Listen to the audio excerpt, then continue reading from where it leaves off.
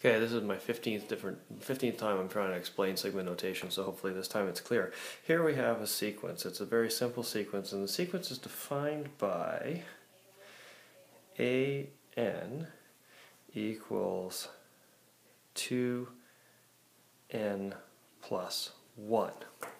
That's the formula that defines this sequence. So in our first, that's A1, that's A2, that's A3, A4, A5, A6, A7, A8, A9, and A10. So there are 10 terms in this sequence.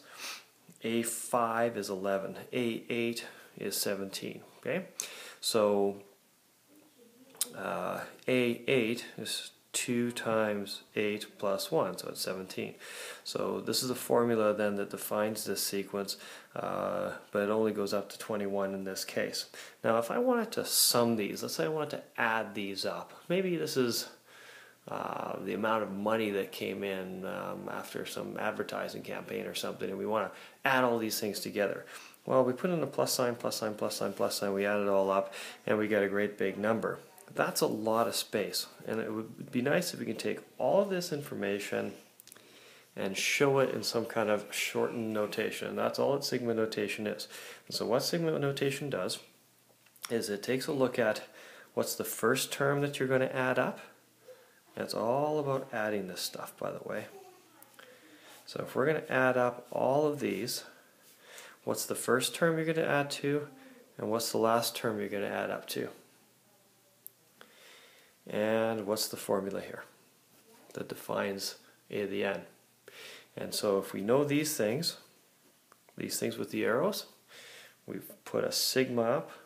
And a sigma looks like this. It's a Greek letter. The forerunner of the S, you can kind of see an S happening in there. It looks like an E, but forget that, it's a sigma. So on the top, we put the term that the summation ends with, the 10th term. Okay. And down here, we put the term that the summation begins with, and for some reason we say n equals 1. So n equals 1 to 10, or the first term to the 10th term. And then over here on the right, we put the formula that shows how we calculate it. In this case, it's 2n plus 1. And this gives us all the information you see up there in that little notation. So if we didn't want to add all of these up, if we only want to add up a portion of this, maybe the 4th through the 8th term, if we wanted to do this, we would write it slightly differently. We would put in the sigma. It was the same formula to calculate it,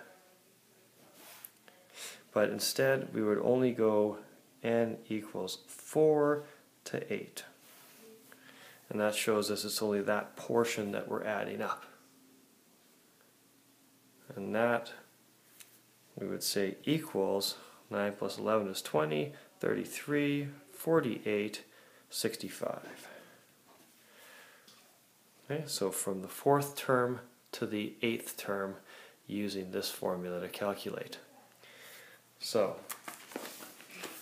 if you understand that, or even if you don't, you should try to do exercise 5 on page 346.